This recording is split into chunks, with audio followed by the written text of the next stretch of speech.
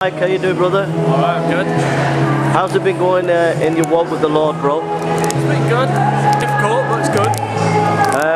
You've been studying apologetics recently.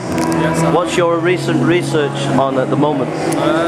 Basically, I've been looking at Islam again because it's one of the most aggressive faiths out there, so it's good to take it on. It's a challenge.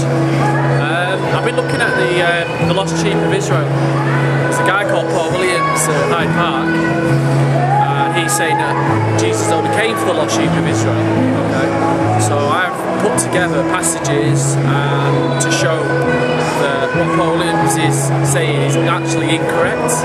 It's true that Jesus did come for the lost sheep, but the goat went to the lost sheep, but the lost sheep rejected the Messiah. So the Gentiles were coming in and hearing the gospel and get the good news.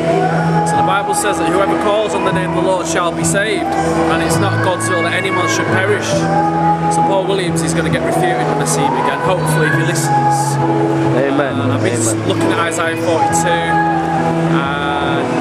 what's the other? I can't think of the other one now. There's other ones anyway that I've been looking at to refute Islam, basically. Okay. God bless.